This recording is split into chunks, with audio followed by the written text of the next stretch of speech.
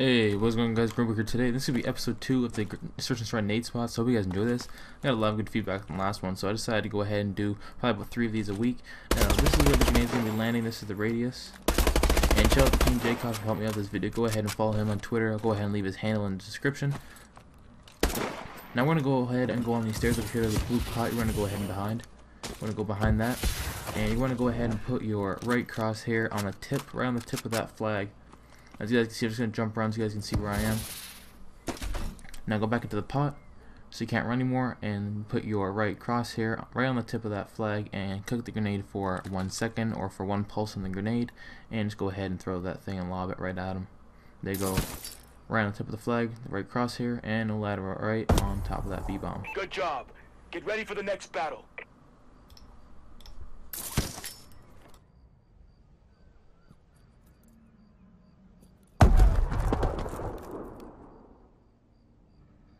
Alright, so the next thing we have right here is on the A-bomb. As you guys can see, that's the radius. And this blimp just sits up there all day. It doesn't really do much. It just sits up there to look pretty.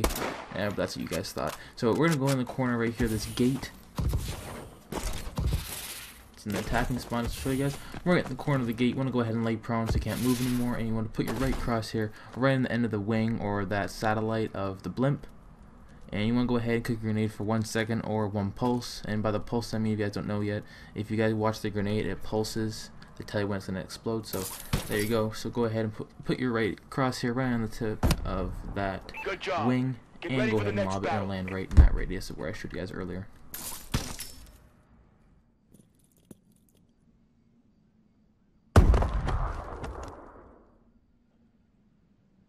So we got another grenade here that we're going to be hitting on the top of the A-bomb.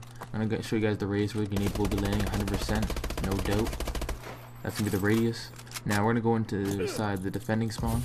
And I honestly think people at Sledgehammer are doing Easter eggs for these grenades because we're lining things up in the end of blimps. We're doing so much whack stuff. We're going to be lining up with a cloud and the end of a light. Go ahead and see in a second. So you want to get your bottom crosshair and you want to put it on the tip, yes, a tip again, of the cloud, and you want to put your left crosshair on the end of the light. As you can see on my iron sights with the bow, how the light dims out right there. You want to go ahead and put your left crosshair on the end of that light. So I'm moving up where the light dims out. You want to go ahead and cook your grenade for 1, and it'll land right on top of that A-bomb. I know I hit it every single time. Good job. I don't know how I found these out. I'm just too good. Here it goes, right across the whole entire map, right off the chair.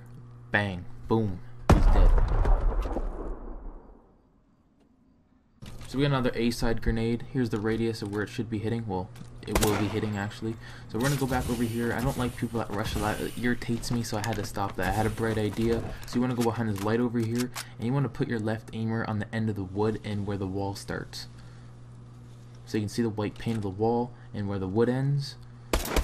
You want to go ahead and put your left aimer right there where I just shot with my bow. I put paintball on as well, guys, so you guys can go ahead and see exactly where it is. So put your left aimer right there, go ahead and cook your grenade for 1, and it'll land right on top of the bastard.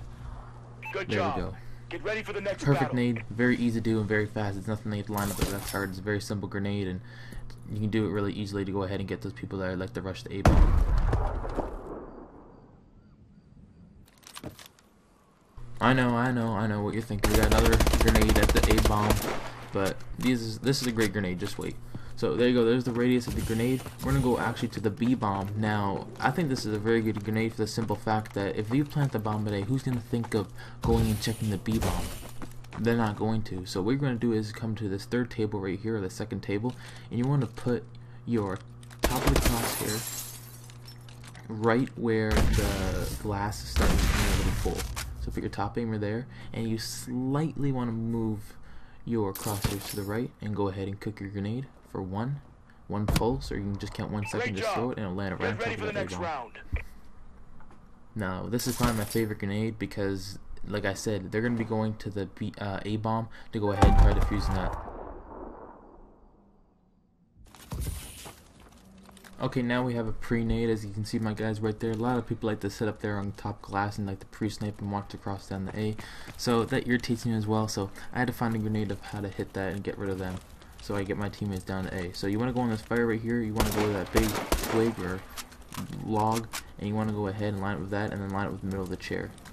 You can see I'm perfectly lined up, and you want to put your bottom crosshair on the little tiny dip of where the roof is and the siding of the palace. So go ahead and put it there, and you want to go ahead and cook this grenade as well for 2 pulses or for 2 seconds. You go 1, 2, and you want to throw the grenade, and it'll land right on top of top glass.